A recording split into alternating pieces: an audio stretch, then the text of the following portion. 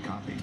Eyewitness News at 5 is next, and we continue to follow that breaking news. The head of the MTA, Jano Lieber, just addressed the postponement of congestion pricing.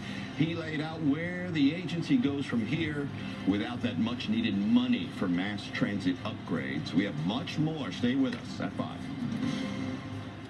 Tomorrow at 10, a gas station worker's car wrongfully repoed. The car has been paid off for years. The car was gone in just over 60 seconds. But he couldn't get it back for over a year. So he has 7 on your side to get behind the wheel. Tomorrow on Eyewitness News Mornings at 10.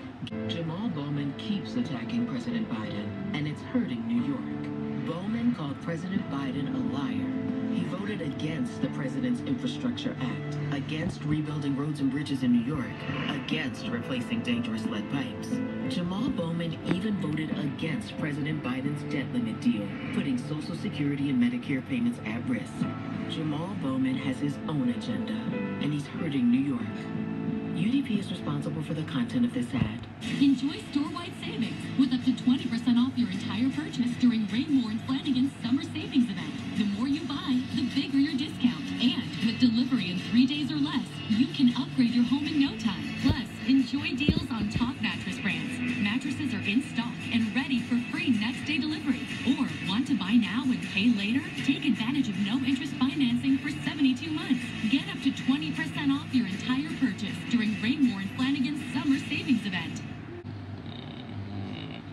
Right now, it's New York's #1 news with Bill Ritter and Sade Badenois and meteorologist Lee Goldberg with the exclusive AccuWeather forecast. Now, Eyewitness News at 5. Tense moments in the courtroom as a former cop turned drug dealer is sentenced to 4 consecutive life sentences for killing 4 men during a drug deal in Orange County.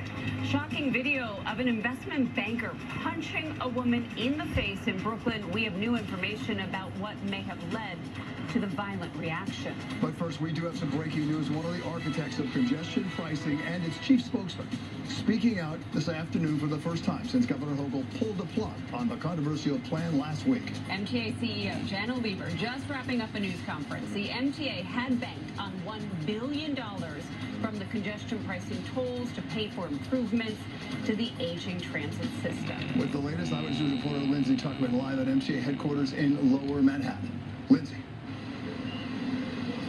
Bill, the chair and CEO of the MTA just finished speaking and essentially said that last week was incredibly difficult, given that they have been working for years to implement congestion pricing. He said now is the time to reprioritize and even shrink some major transit projects. It's a sentiment somewhat at odds with what Governor Kathy Hochul had to say today.